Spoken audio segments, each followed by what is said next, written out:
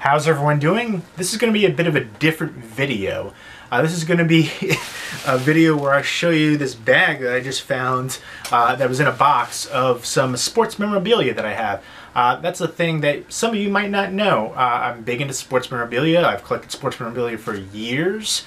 I have a T206 baseball card, tobacco card collection, but I also have a lot of signed baseballs and helmets and things like that, football helmets, basketballs. I actually got rid of, unfortunately, had to throw out a bunch of signed baseballs, including the majority of my signed Hall of Fame baseball collection, because I had them all in a Steiner case. Really, it was like $100 Steiner case, a big one. I had a few different ones, but I had the one where, I can't remember if it was how many balls were in there, but it was the biggest one that I think they had.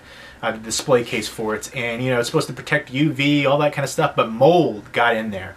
I had them stored at a place where it was on the ground floor. It wasn't in a basement, wasn't anywhere damp, but somehow there was some mold, maybe in the walls or something, and it got on the balls. It was wearing away the autographs as well.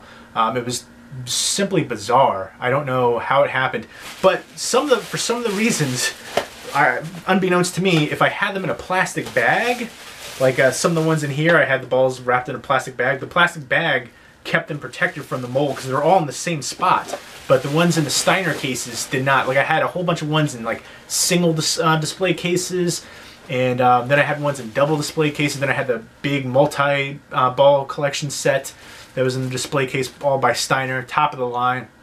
But it didn't protect it against the mold. So I don't know if I should write to Steiner about that or what, but very disappointing because I had a decent size Hall of Fame baseball collection that is just, I had to get rid of. I mean, there's no way you can get the mold off. It wore away, eroded the autographs, the ink. And then there's big mold splotches, some of my favorite ones too, which is such a shame. I can't get, you know, some of these players anymore because some of them have passed on. And it was, you know, decently pricey too, but I'll go ahead and show you some of the stuff that I have in here. First up, I'll start off with a bang and put this down here, I guess, for now. Is my Joe DiMaggio signed index card from, this is authenticated through JSA, and you got Beckett right there as well. So I thought that was pretty awesome. I got this a long time ago now, and I want to get this actually framed, maybe with a picture, and then have this underneath. So, Joe DiMaggio. That's one of the records that probably, the hit streak probably won't be broke. And next up, I've got this glove, which is unfortunately getting worn. I had some plastic around it.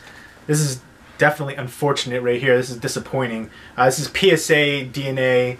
It's Jake LaMotta, and he inscribed Raging Bull. And then there's the PSA, which is, you know, in the top of the line as far as authenticating in the sports memorabilia world and autograph world in general, but a little bit of damage right there to the glove, and then right here some peeling on the glove as well. And I had this in this bag probably for years now, so that's definitely unfortunate, but I think I'm still going to display this one too. The autograph still looks good, but that peeling right there is disappointing. I guess it's more so the glove and maybe the way that I had it stored. Yeah, there's peeling on this side too. I think that's actually not even the way that I had it stored. I think it's just the glove, and that's disappointing, but maybe I would say I'd get a Steiner display case for it, but now I'm kind of worried. But the place I moved from, you know, this is the place that I'm at now, doesn't have any mold anywhere, so that's a positive at least. And of course, Jake LaMotta is who Robert De Niro played in the biopic Raging Bull, directed by Martin Scorsese. All-time classic sports movie and boxing movie. Just a phenomenal performance in movie. And he's had actually a couple other movies based on him as well. I think there's one that just came out recently, the Bronx Bull. So a legendary fighter who had his own demons as well. But very happy to have this in my collection. And I got to take better care of it apparently. But I think some of this wasn't due to the fact that I was having it stored in this bag. I think it's just wear, I guess, the glove that might have just been cheaply made. Again, it hasn't seen sunlight or anything like that, but still I think it'll look nice in like a display case. And let's go ahead and show you some more, I think all the rest are baseballs in here. So this is the Stat Ball, which I love. This is from like ReggieJackson.com. I don't know if he's still doing this, but I hope he does a lot more in these. If not, I mean, I love this whole stat ball design. You got the nice display case in here, or the box rather, and here's comes with a little card too. ReggieJackson.com, and it's for Joe Morgan. It goes over all of the stats and things like that. Big red machine, and it comes in a nice little felt satchel kind of bag, and you open it up. There's the little hologram too, but there you go. It's got a ton of different, this is out of 1,000. I think a lot of these ones were out of 1,000, but yeah, you've got tons of different stats on there. That's why it's called the stat ball. So I love these. These are pretty pricey, so this is the only one that I have currently, but I definitely want to get more. It's so weird to me that some of the ones, like I always get the authentication cards and keep them in there, but the ones that have the plastic bags on them, save them from the mold.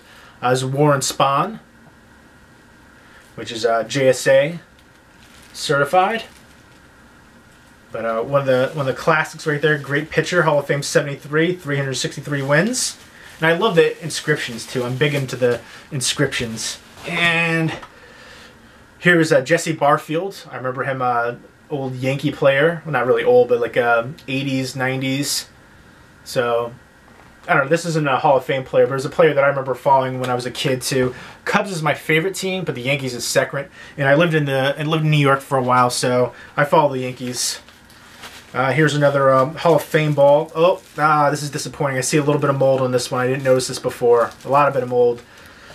Jim Bunning, right there, Hall of Fame 96. That's disappointing. There's some, you see the mold right there. Little spots. This is PSA. That is disappointing. I can't see this one. It can be saved because it looks like the autograph is still fine, but I don't know how to really get the mold off of there, and that worries me about it getting onto other balls maybe. So yeah, I thought the plastic protected. I looked at most of these ones before, and there's Harmon Killebrew, which fantastic player, an all-time great, Hall of Famer, obviously, Hall of Fame 84. This ball is clean, no mold on this one. But yeah, that's so disappointing.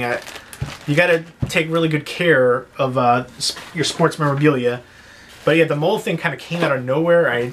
So that was really shocking to me. All right, this one's good and clean too. George Kell, Hall of Fame 83. But yeah, I've probably lost about, I want to say 40 balls that ended up having mold or some kind of damage on them that were, decently bad. So, and I didn't really want to bring any over to the new place. See, this one too has got some damage. How did this one? Bob Feller, Hall of Fame 61, and you could see the autograph was wearing away. I'm assuming that's from the mold because it wasn't in light. It was literally down in the box like this, wrapped in plastic in this bag that was in a box. And it wasn't in, a basement or attic or anything like that. It was on the first floor of a townhouse. So yeah, you could see that it's wearing away, and that is very upsetting to me. Bob Feller, one of the greatest pitchers too. I don't know if anybody has any insight in this. Let me know. Again, this was JSA right there. Yeah, authentication. I think a lot of people aren't aware of when you get sports memorabilia or memorabilia in general. If you want it to really maintain value, you have to get a third-party authenticator, which costs money to do. And this is one of my favorite balls. Thank goodness this one isn't ruined. This is JSA authenticated right there. It's from 3 of the great Baltimore Oriole players: Brooks Robinson, Frank Robinson. Brooks Robinson was the 70 World Series MVP, so they're doing their World Series MVP. And then on the top here, you've got Rick Dempsey, MVP, the 83 World Series. He was the catcher. Great team that year. Cal Ripken Jr., Jim Palmer, so many legends in there, Eddie Murray. So yeah, this is a pretty cool one. Again, the Orioles aren't one of my favorite teams, but they have some fantastic, great players. Again, Brooks Robinson, Frank Robinson, Cal Ripken Jr., Eddie Murray, Jim Palmer, just a few. But yeah, so this one was kind of just a cool one that all 3 were on this ball. Thought it was something unique and cool for World Series MVPs signed on one ball right there for a team. I would love to get something like that for other teams as well that were standout players, Hall of Famers too. So I like that one where there's multiple players or multiple, you know, stuff on a ball, like the stat ball or different inscriptions and stuff like that. Next up, oh, this is another one that's, oh, that is super disappointing. Oh my gosh. I mean, it's Julio Franco. It's Steiner authenticated, but it's fading away big time.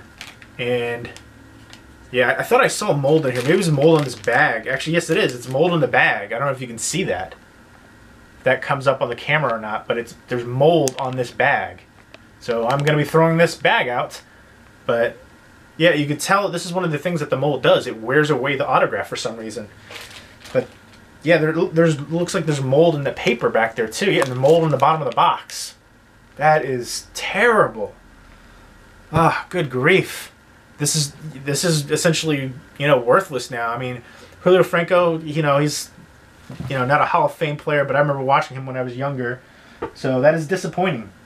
Very disappointing. And here's one of my favorite balls of all time and one of my favorite players, Mr. Cub, Ernie Banks, who passed away not too long ago. And this is PSA DNA right there. And Hall of Fame 77. Again, Cubs is my favorite team. Big Cubs fan ever since I was a little kid. I named my dog Wrigley after Wrigley Field. Hack Wilson was like my favorite player. I remember reading a lot of baseball history growing up. So that was just amazing.